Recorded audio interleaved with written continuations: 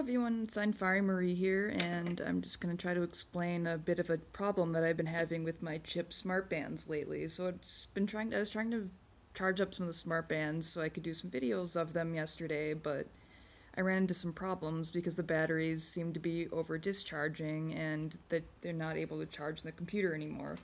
So I'm going to show you the one working one that I have,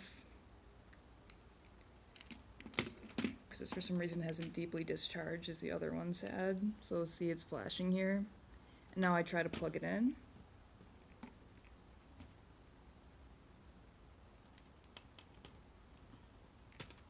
And like it's supposed to, it flashes purple when it's about to charge, and when it's done charging, then it will turn solid purple, because that's what it's supposed to do according to the directions. But see, now if I try to plug in another one that's completely dead, for example this one, you will see a very different result.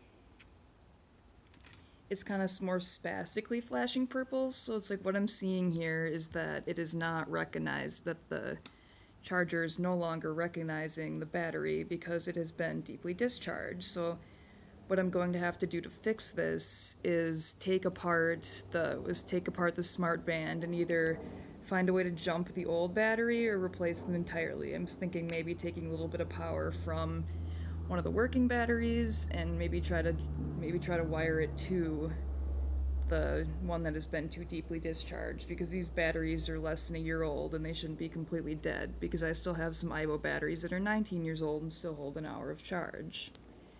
But then again, it's like I'm not going to go to CHiP's customer service, because it's like they're pretty stupid, and the only thing they know how to do is just basically copy and paste responses that are on the website, because clearly they're just like, it's like I'm pretty sure my IBOs could probably do a better job with customer service, because like they're either only about replacing things or fixing simple errors, because I guess actually repairing things these days is too much work, which is not the case. It's like a lot of people don't want to have to replace their things. It'd be nice if we could just repair them, because I've had one of my chips stuck in DFU mode for months because Wowwee won't give me any code to let me exit the mode. It's just like, oh, you plug in the battery for a few hours. It's like, yeah, I've tried that 10 times and it hasn't worked, so I guess I have to take things into my own hand at this point,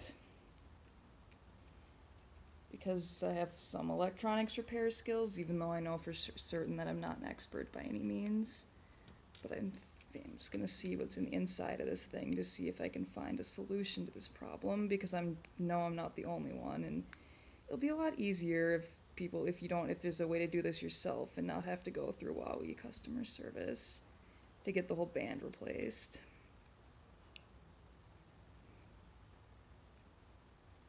This shouldn't be too hard to take apart after I dismantled an entire IBO the other day because I'm painting it. And then I fixed the tailpiece on my 220 because it was slightly out of alignment and not booting.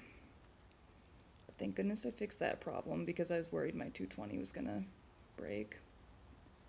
But she's all good, so luckily I don't have to send any more things to repairs than already need to be.